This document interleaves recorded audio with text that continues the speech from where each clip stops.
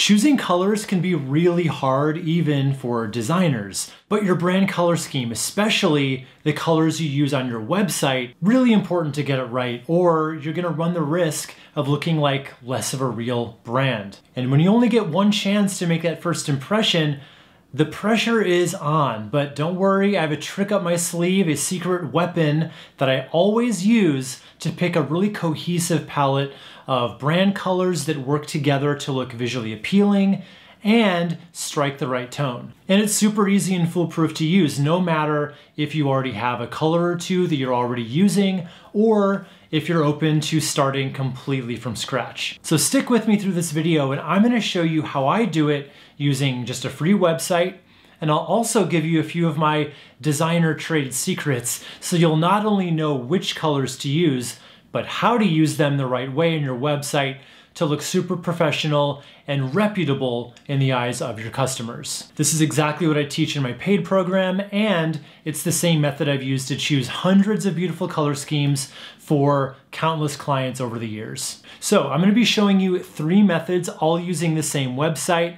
Method 1 is for choosing a full color palette based on any existing brand colors you might already have. For instance, if you already have a logo, you might want to keep those colors and then just add a few more to that palette for use on your site. Method 2 is for if you just have a general color preference or a general idea of the style you'd like, but no official colors nailed down just yet. And method 3 is if you're starting completely from scratch. And before we start finding our colors, let's just go over some basics of what you should be looking for in your overall color scheme. So first, ideally, you want to find about 5 colors. I'd say at least 2 of which should be somewhat neutral, so you can use them in addition to white as backgrounds. You then want a few punchier colors that make more of an impact to be used here and there as accents. Then finally, we want to choose a contrasting color that stands out from all the rest while still tying into the overall scheme. This is going to be our call to action button color. Super important it stands out so that people know what they need to click on to start taking action with you, but it needs to also look good on the page, right? So now that we have our scavenger list, we're going to be using a free website called Coolersco to find them all. Let's get started. Okay, so here we are on the website Coolers.co, and again, I'm going to take you through 3 ways of finding your perfect color palette, and there's so many things you can do here to really find what you're looking for, but I'm going to go through the 3 methods that I recommend, starting with, let's say you've got existing brand colors, like you've got a logo, or you've got specific colors that you know you need to incorporate in. Now it's just a matter of finding the rest of the colors to really round things out. So if this is the case and let's just say you've got a logo, what you're going to want to do is go up to More and then pick Palette from Photo. So I'm going to go ahead and click on that. And then all you're going to do is click on Browse an Image, and you're going to drag your logo right into the stage here. Okay, so we've got our logo loaded up here. This will be for a fictitious chiropractor company. So from here, you just start picking the colors that you want to incorporate into your logo. So I'm going to choose this green one that I'm going to choose. So it's basically got 1, 2, 3, 4, 5 colors up here. So I'm going to click on the second one, and I'm actually going to keep that one as is because that's going to coincide with this color here in the middle. And then I'll go over to this one and I will choose this green color. So I've got 3 selected here, and we've got 2 extras that we need to add to. So what I'm going to do is I'm going to click right down here and I'm going to click on Open in the Generator. Okay, so now we're in the generator. We've got these 3 colors and we've got 2 open spots here to choose between. So what we want to do is we want to lock these 3 down, right? Because we don't want those to change. So we're just going to go to each one and click on the toggle lock right there to really lock it in place.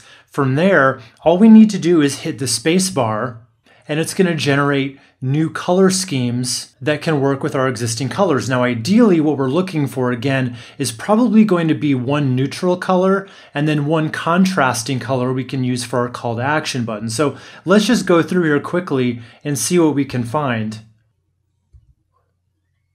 Okay, now something like this I think looks really nice, because I think these colors work really well for the logo and for accents on the site. This is a nice neutral. We can use this along with white. And then this is a great call to action button because this all coordinates very well, but this definitely stands out against these green colors. But let's say we were happy with this one, but we wanted something a little lighter here. All we would need to do is this is basically kind of a whittling away process at getting rid of the bad colors and keeping the good ones, kind of like a gin rummy hand, if you will. So I'm going to go ahead and click on the lock here, and I'm just going to keep hitting the space bar until it generates a color that I think is going to work really well as a nice neutral for our palette. Okay, and here we go. I think this is great. I think this color, they call it apricot. I think it's going to be a nice contrast with white, kind of going back and forth between the sections for having a nice neutral color. So from here, all you'd want to do is either you can export this as a PDF or as an image, and it's gonna keep all these color codes for you to go back to later. Or if you've got an account set up, and it's a free thing to set up, by the way, I do recommend setting up an account so you can save different palettes, and then you would just click on save, and it'll save it for you. Okay, so now let's start with our method 2, which is basically starting from just a basic color preference. So if you don't have an existing logo with colors you're married to, but you know, I like blue or I like yellow. In this case, let's pretend you're a catering company and you know you like orange, and that's a good place you want to start from. So what you would do is go up to Explore, and then from here, well, first of all, I should mention there's all these trending color palettes you can start looking at and tweak the way we just did by locking some off and then, just finding the winning colors from there. But I'm going to show you a different way of doing this. So we're going to go up to the search bar here, and from here we can choose any base color that we like. So again, I'm going to choose orange for this one. So it's going to give us all these color palettes that basically have the color orange in them. So right off the bat, I kind of like this one because basically if we're a catering company, I think this is great because it has that rainbow of colors of like fresh vegetables and stuff like that. So I think that would be a great place to start. So let's click on the dots and go to open in the generator. So right now we've got 1, 2, 3, 4, 5, 6, 7 colors, which I think might be a bit much. So again, I recommend generally having about 5 colors. So I think the red is great. I think this is nice too. So I might get rid of this. So I'm going to lock these off, the red and the orange, and I'm going to lock the yellow and the green off. From there, what I think I'm going to be looking for is going to be a few more neutrals to kind of round this out. And then we can always just kind of eliminate. Actually, I'm going to remove one. So now we're left with 6. I'm going to go ahead and remove another one as well. So now what we're doing is we're just trying to find that 5th color that's going to do the best job of being kind of neutral.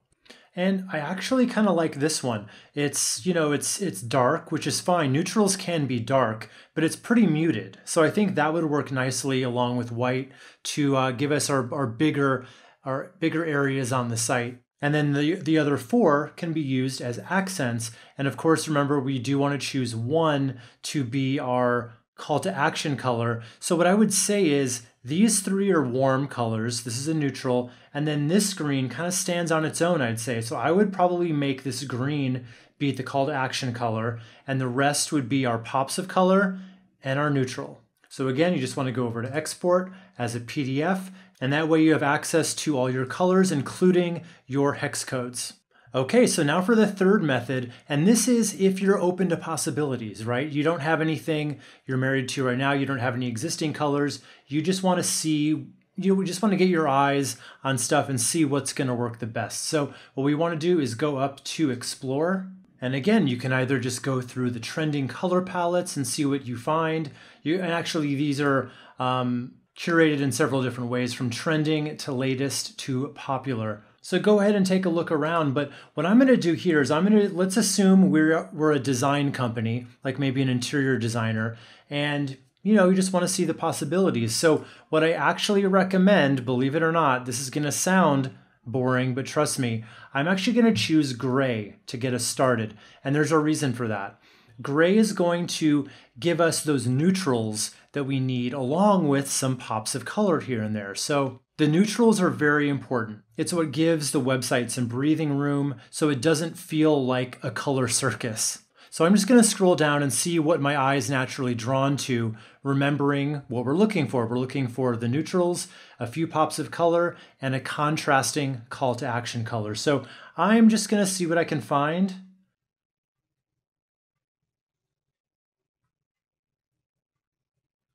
Okay, and I'm actually drawn to this one. So I'm going to go ahead and click on the 3 dots here and then open in the generator. So I think for a designer site, this actually could work really well as long as it goes along with your aesthetic. And this does give us, the one thing I'll probably change here, because first of all, I think these colors work great together as accents.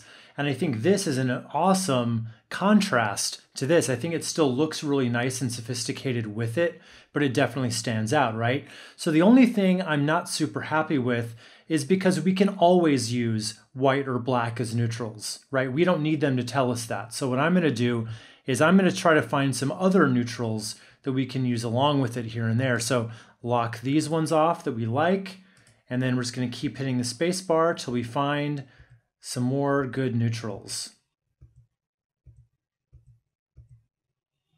Okay, now I've found a few that I think are actually pretty good. This one I really like because it's almost white, but it's not quite. If you can see, this is white up here. So this is kind of a really light ice blue almost. So I'm going to lock that off. And then this one I think actually works pretty well too, but it might be a little bit too much against the purple. So I'm just going to keep going.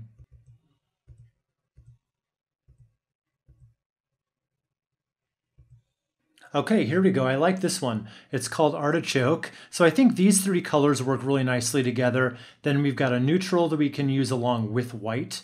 And then we've got a nice contrasting color over here. So again, just go up to export, get your PDF, and you should be good to go. Pretty easy, right? And I hope you can see, even if you don't really respond to the colors I've picked, because I was just doing it for very specific examples, I hope you can start to see how you can use that website to find anything that does appeal to you. Okay, so now for my cardinal rules for color, or at least my overall suggestions for how to best use this new color scheme on your website.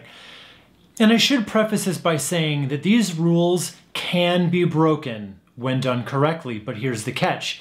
If you're not a designer, I would rather you just be safe and play by the rules here. That way, you really can't go wrong. Okay, so rule 1, avoid in-your-face color blocking and using your bolder colors in large areas such as backgrounds.